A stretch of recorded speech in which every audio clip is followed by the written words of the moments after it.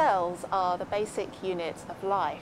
They're active functioning entities, which means that they've got energy requirements and they produce waste products as a result of their functioning. Cells have many other commonalities as well. For example, they're all surrounded by an outer cell membrane, which regulates the internal environment of the cell and regulates the passage of molecules from the external environment into the internal environment. As well as this, cells also have similar structures, such as having genetic material contained within them. However, there are vast diversities in the types of cells that are contained, both within a complex multicellular organism, like an animal or a human, but also between organisms as well. And this diversity reflects differences in both form, structure, and also function.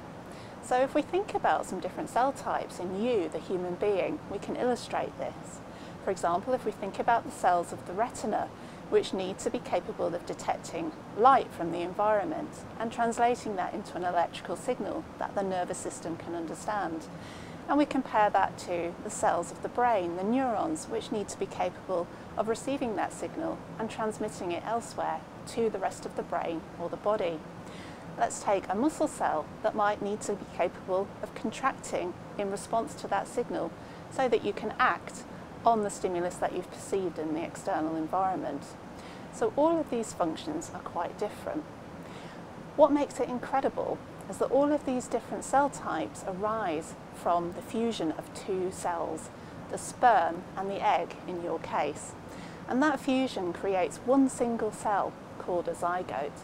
And from the zygote, all of the other cells that make up the human body arise. Get more from the Open University. Check out the links on screen now.